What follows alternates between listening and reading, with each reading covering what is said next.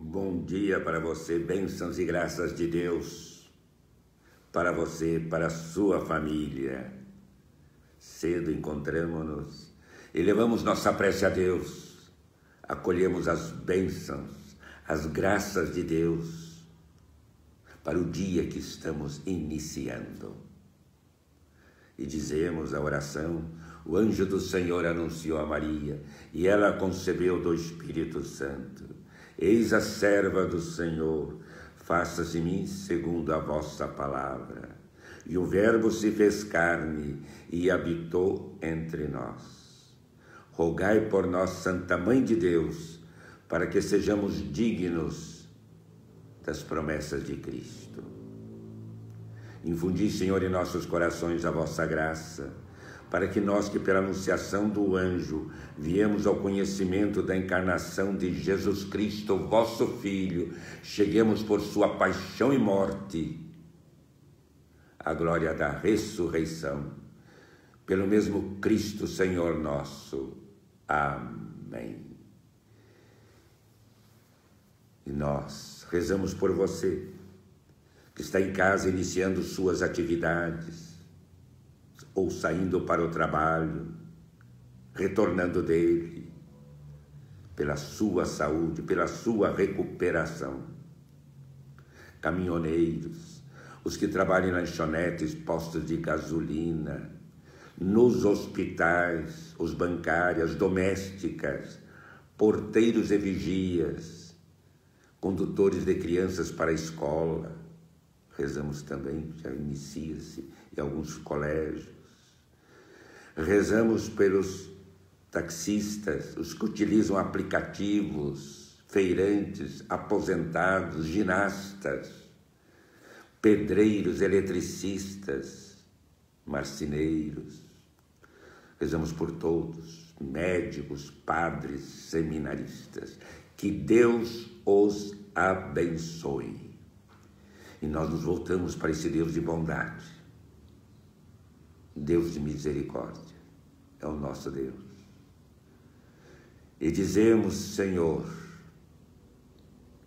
no silêncio desse dia que amanhece, venho pedir-te força, sabedoria e paz. Quero olhar hoje o mundo com olhos cheios de amor, quero ser paciente, compreensivo, justo, equilibrado. Quero ver além das aparências teus filhos como tu os vês, e assim só ver o bem em cada um. Por isso, Senhor, cerra meus ouvidos a toda calúnia, guarda minha língua de toda a maldade, que só de concórdia viva o meu espírito, e seja eu, Senhor, tão bom e alegre, que todos quantos se achegarem a mim sintam o teu amor, o teu perdão, a tua presença. É o Senhor que nos cumula de graças e de bênçãos. E vamos à mãe, a mãe de Jesus, a mãe do Filho de Deus. Jesus nos la deu como nossa mãe, querida mãe. Aos teus pés nos colocamos, para agradecer-te e suplicar-te. Olha com bondade, mãe, os que sofrem, os que passam por dificuldades. Quantos e quantos angustiados e aflitos. Rezamos por todos, onde quer que estejam, mãe. Também os que passam por dificuldades. Dificuldades econômicas, dificuldades de relacionamento, sobretudo na família. Sentem em seus corações angústia, decepções. Mãe querida, tu que trazes o menino Jesus em teus braços, intercede por mim, por aqueles pelos quais eu rezo. Eu rezo por você, por sua família, e nós unidos dizemos: Ave Maria, cheia de graça, o Senhor é convosco, bendita sois vós entre as mulheres, e bendito é o fruto do vosso ventre, Jesus. Santa Maria, Mãe de Deus, rogai, rogai por nós pecadores, agora e na hora de nossa morte. Amém. Mãe querida, Mãe do Filho de Deus, nossa Mãe,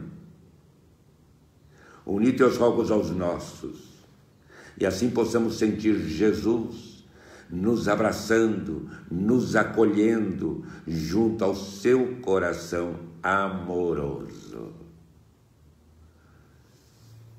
São Francisco de Assis sentia essa presença amorosa, carinhosa de Jesus.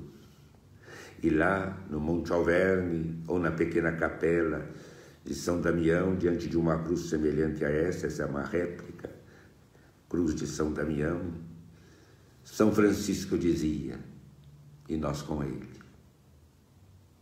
grande e magnífico Deus, meu Senhor Jesus Cristo, iluminai o meu espírito, dissipai as trevas da minha alma, dai-me uma fé íntegra, uma esperança firme e uma caridade perfeita. Concedei, meu Deus, que eu vos conheça muito, para poder agir sempre segundo os vossos ensinamentos e de acordo com a vossa santíssima vontade. São Francisco terminava a oração colocando-se nas mãos carinhosas, misericordiosas de Jesus, dizendo: meu Deus, meu tudo, tudo para Ele. São Padre Pio, ao longo do dia, dizia: Senhor, vós sois minha luz, sem vós estou nas trevas. E também terminava dizendo: meu Deus e meu tudo, meu Senhor e meu Deus e meu tudo. Senhor Jesus, colocamos sob a vossa proteção nossa vida, nossa família, nosso trabalho, os que moram, convivem e trabalham conosco. Senhor Jesus, protegei-nos dos assaltos, incêndios, sequestros. Livrai-nos de todo tipo de violência, da calúnia, da difamação. E afastai para longe de nós as pragas, a pandemia, todos os males físicos, psíquicos e espirituais. A vós confiamos, Senhor Jesus, nossa vida, nossa família, nosso trabalho. Que ninguém com má intenção possa nos prejudicar. E sempre um pensamento de Santo Agostinho. Hoje também celebramos São Bruno, fundador da ordem bonita, de alguns contemplativos. Rezamos por eles e eles rezam por nós certamente. São Bruno, que ele também interceda por nós. E Santo Agostinho, que diz no dia de hoje, 5 de outubro: vós sois o único Deus e viestes em meu socorro. Ele veio em seu socorro, em nosso socorro. Obrigado, obrigado, Senhor Jesus. E pedimos para vós a vossa bênção sobre nós, sobre nossa família. Os remédios, coloque-os diante de você. Senhor Jesus, vós quisestes nascer e crescer numa família, experimentando as alegrias e as dificuldades que cercam a nossa vida. Abençoai a nossa família. Diga o sobrenome de sua família.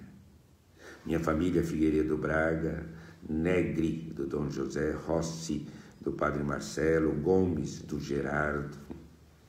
Sua família, Senhor Jesus.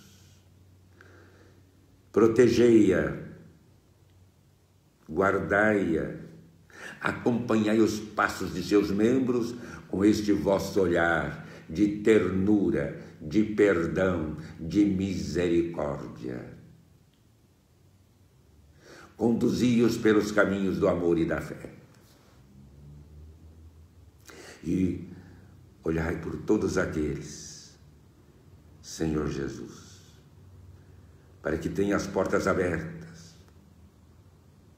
para o trabalho, desempregados que estão, e aqueles que trabalham tenham o necessário para si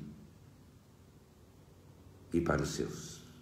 Rezamos por todos, todos, e pedimos, Senhor, esta vossa bênção.